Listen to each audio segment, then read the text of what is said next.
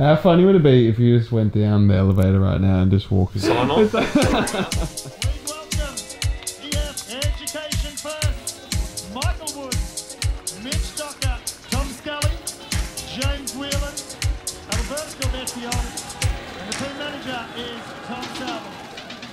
Welcome to scorching Adelaide for the Tour Down Under. We've had a busy weekend launching the new Rapha kit, but before that we caught up with Lachlan Morton, who went for one last hit out in the blackout kit at a local crit.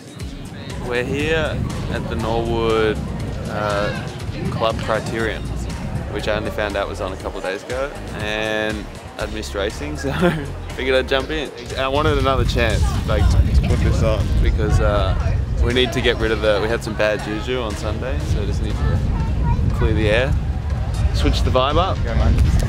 See you there, have a good one.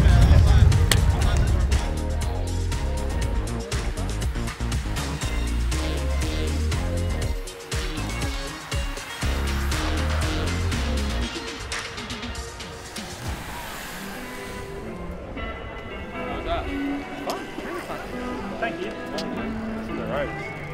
Really cool. Fast? Yeah, windy.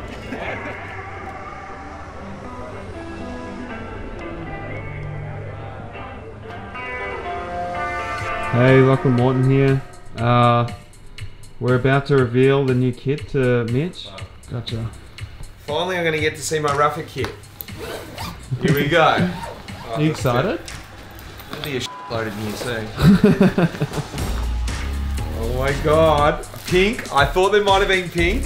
Oh wow. Yeah, it's a nice touch, huh? Nice touch. Oh, the gloves. Yeah. I want to see the hats. Are you a down bucket man or are you just like a full up? Oh, skin dog. The skin dog. Oh wow, nice little touch on the collar. Look at that. I like a little touch too, like you still got the Rapha touch on there. These are rude, aren't they? How good's the undershirt? Ooh.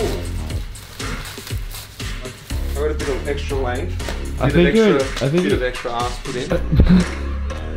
Did you really? Yeah. Extra back panel. 4 centimeters on the back. 4 centimeters on the booty. Insulated gillet. Well, these are soft, aren't they? Oh! Look at that. It's the duck. Like the stuff that people won't see. The duck gillet. It's the best bit. Let's play, boys. Are these hand threaded? Who is doing that? The Sunday before the race begins is the Tour Down Under Classic, a lap criterium in the city centre that gives the team a chance to show off their new kits. It's also the first time that we'll be seeing Jimmy Whelan since he crashed at the Aussie Nats last weekend in episode 1. Let's find out how he's recovered.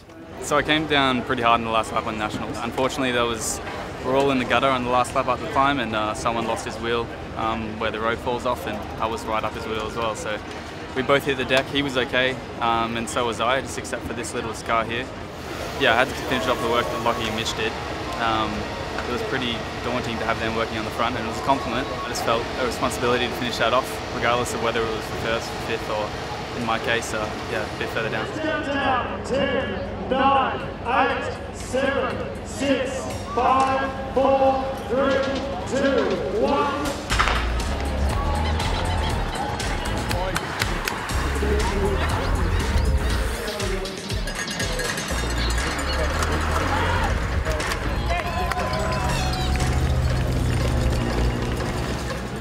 Lockie's been out the front on a heroic solo effort, but it looks like it's all going to come back together for a big sprint royale, and the team are going to work for Dan McClay. Let's see what happens.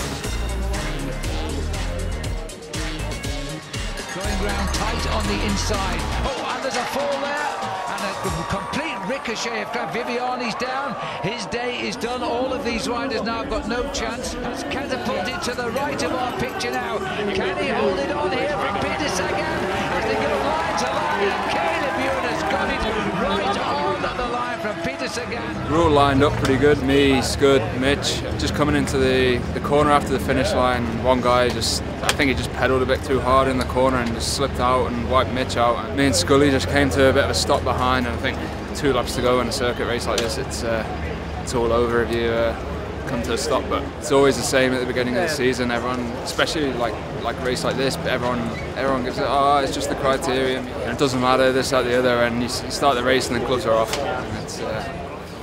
It's going to hurt. It's not going to hurt me. I'm in the car. I'm fine. It's going to hurt you guys. So you have to buy into it, yeah? And you have to want to do it. Woodsy, we got you here. We're going to GC. It's not going to be an easy ride. You know that. All of your teammates know that. There are going to be times through these 5 days where it's going to be hard work, and there's going to be a big job in front of you. Be prepared to take it on. Woodsy, for you, this needs to be really boring. It can be just a boring day. Yeah. All things going well, you're going to finish the day being like, oh, this was just dull as shit. Jimmy, I want you to stay near Mike, okay? Jimmy, that often means being sort of in a position where you're behind him. Yeah, right. You don't have to be right on his wheel, but just in a position if something does happen that you've seen it. Because if you're in front of him and something happens, he doesn't have a chance to yell out to you, then you've got no idea. We've come to the race with a good team, like a really good team. I'm trying to keep it a little bit cool because, like Mike said the other day, we've come in with really big expectations before, falling on our asses a bit. But Mike's turned up in good condition. He's a contender for this race, genuinely. I think we've got a team that really wants to commit for Mike. Feeling good, actually feeling really excited. For me, the first 2 days are pretty laid back. In the race, me and Tom was telling me it should be like a day where I'm super bored today. And now all of a sudden it's 41 degrees, so I try and get as much ice on the back and water in the head as possible, and then I can tolerate it. But if I don't get that, I suffer. I'm Canadian. I'm melting. 7, 6, 5, 4, 3,